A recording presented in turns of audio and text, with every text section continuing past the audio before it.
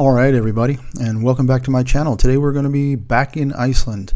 Their volcanoes are at it again. It's been a rough few months for them, and even though in the past 2 days we've heard that the Blue Lagoon resort, the hot springs there, have opened up again to the public, it's far from really giving the country a break with all the seismic activity around Grimsvötn, where the original eruptions of November, December were happening.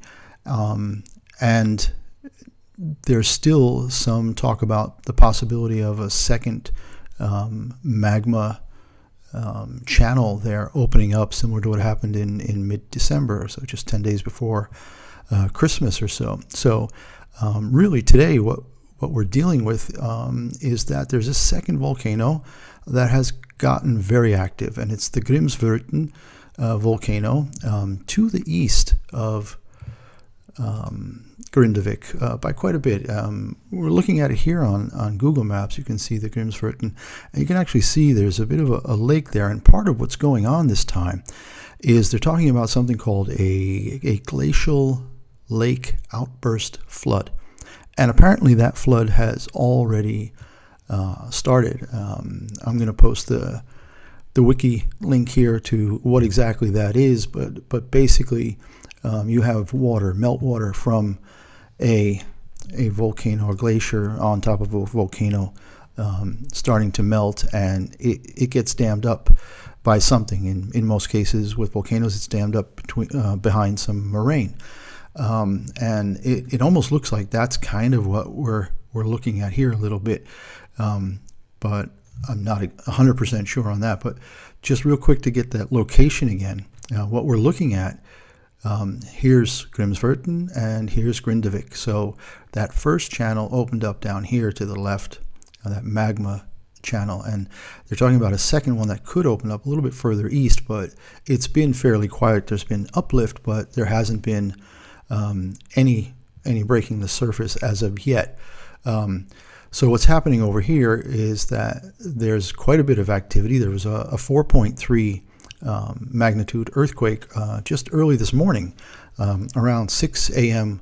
local time, which would put it around midnight. I think I might have the exact time here, 6:53 local time. I believe that's 6 hours ahead of Eastern time in the U.S. So, just after midnight on the East Coast, and around 9 p.m. last night, California time, and you can see that there's some flooding that they're talking about here from late yesterday afternoon on this webcam. And to get a better sense of what that is I think that webcam is down here. You can see there's the volcano up top here, and then we're looking at the glacier itself coming off, and what's happening is there's just this large amount of water, so this flood starting, and it's running down the glacier, and it's been flooding this area here. Now there is a small village down here. It doesn't look like much. In fact, it looks like a golf course. Or maybe some agriculture as well. Just a small group of housing along the road that runs along the south shore of Iceland. But you can see this really, really large alluvial area here. The patchwork imagery. There we go. We had to zoom out a little bit further to get a good sense of this alluvial plain, this black volcanic dirt that gets dragged down from the moraine, from the glacier, gets crumbled up into fine black sand, and you get these amazing black sand beaches along the coast of Iceland. So what they're concerned about now is that this whole area will fill up with water completely and possibly wash out the road. So it's the thing to watch now over the next couple of days in Iceland.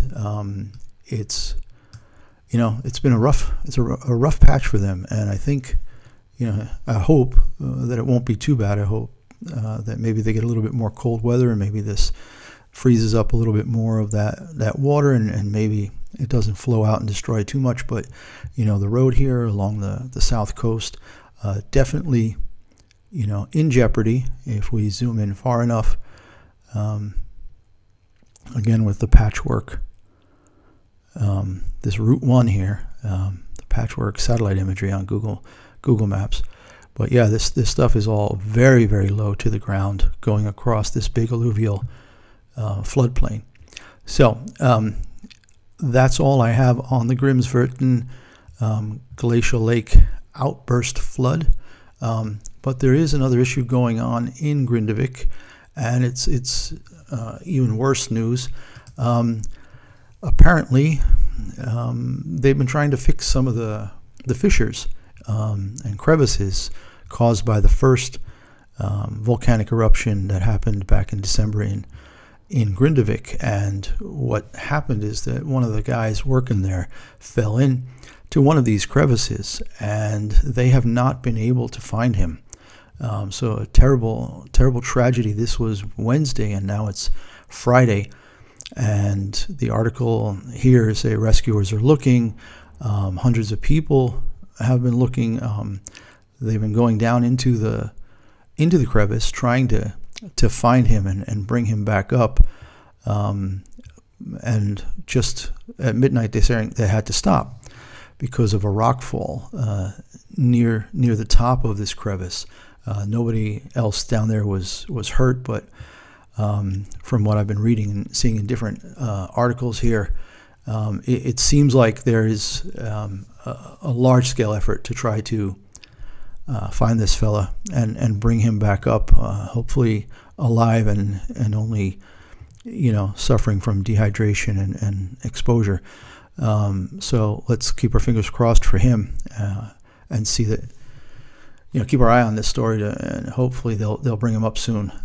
But yeah, it's been 2 days and it's really a tough thing. So they're working hard and trying to widen the opening of the crevice and hopefully, you know, they can do more. They're saying here that they can only get 2 people down into the crack at a time. So yeah, on the one hand, you hear the news that the Blue Lagoon is open again. On the other hand, you know, are hearing about this glacial lake really starting to flood that alluvium down in the bottom of Grimsvötn near the shore, and now we've heard this terrible news of a worker trying to help get the town of Grindavik back, you know, up and working, and has fallen into the crevice and has not been retrieved as of yet. So a lot going on, a lot of potential still for an eruption at Grimsvötn here, and back at the original site in Grindavik. So we'll be continuing to watch this story. Tourism, travel to Iceland seems to be still moving along at quite a good clip. People are going. There's, you know, volcano tourism. There are people going to the Blue Lagoon. But let's not forget, you know, all the people who are working so hard to try to restore the town of Grindavik and get things working again and back to normal, and who are putting themselves at risk here to try and do that. So hopefully we'll get some good news on that fella in the next day or two, and we'll just be following this Grimsvötn volcano closely to see what happens. So thanks for watching, and we'll see you next time. Bye-bye now.